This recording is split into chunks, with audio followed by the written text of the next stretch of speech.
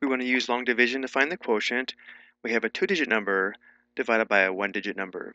In this example, we'll use the traditional long division algorithm to find this quotient. The first step is to write the quotient in long division form, which is this form here, where these two division problems are equivalent, where A is a dividend, B is a divisor, and C is the quotient. So we want to write 76 divided by 4 as 76 divided by 4 in this form here. Now to begin, we only consider the leftmost digit of the dividend, which is the 7 in the 76. We need to determine how many 4's there are in 7.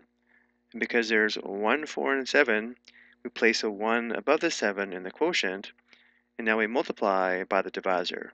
1 times 4 equals 4, so we place a 4 below the 7, and we subtract. 7 minus 4 is equal to 3. For the next step, we bring the next digit down in the dividend, which is the 6. So we bring the 6 down, and now we have 36. And now we ask, how many 4's are there in 36? Because 9 times 4 equals 36. There are 9 4's in 36, so 9 is the next digit in the dividend, which we place above the 6 in the quotient. Now multiplying by the divisor, 9 times 4 equals 36. So we place a 36 below this 36, and we subtract.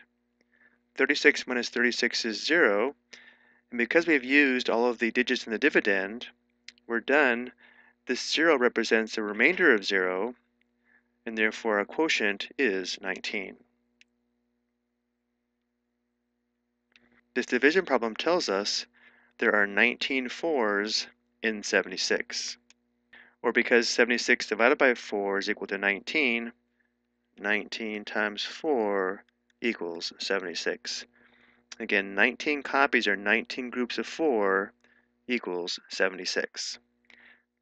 I hope you found this helpful.